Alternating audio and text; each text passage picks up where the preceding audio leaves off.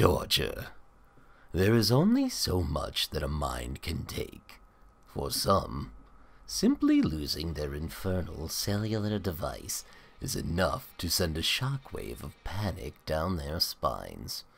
Although, throughout history, young soldiers, at times, have had to endure a much more maddening set of circumstances.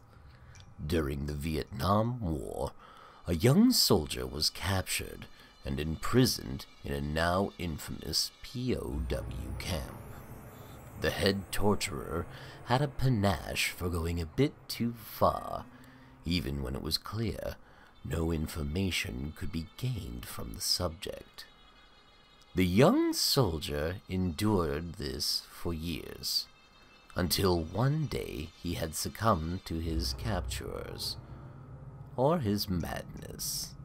At this point, it would be debating semantics, and either way, the camp now had a new torturer. He was methodical, using all the tactics he learned from his time on the other end of the rack, and a few new ones he learned along the way. He reveled in finally being able to dole out the pain. He knew who he was, but he didn't care. He only wanted to stay where he could keep cutting and beating his victims to death. To hide his identity, he wore a simple burlap covering with holes for his eyes and mouth. During a rescue strike, he was accidentally skewered with a poison dart he was fond of using as of late to dispose of bad informants. The rescue team located the cells, but all the prisoners were already dead. As they cleared the rooms and happened upon the soldier, they checked under the mask. Seeing his face, they knew he was the soldier missing from all those years ago. They whisked him to the awaiting medical team a few kilometers away.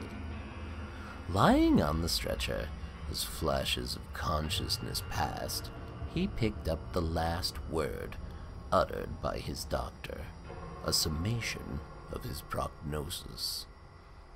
Throughout the rest of the war, there was always a lingering eeriness around the bed, and any patients placed in it died, and always had post-mortem wounds inflicted upon them.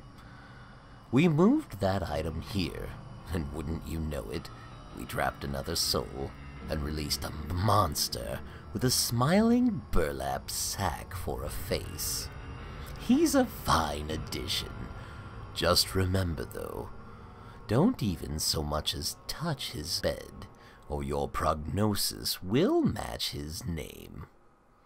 Grim. Ha ha ha ha ha ha ha ha.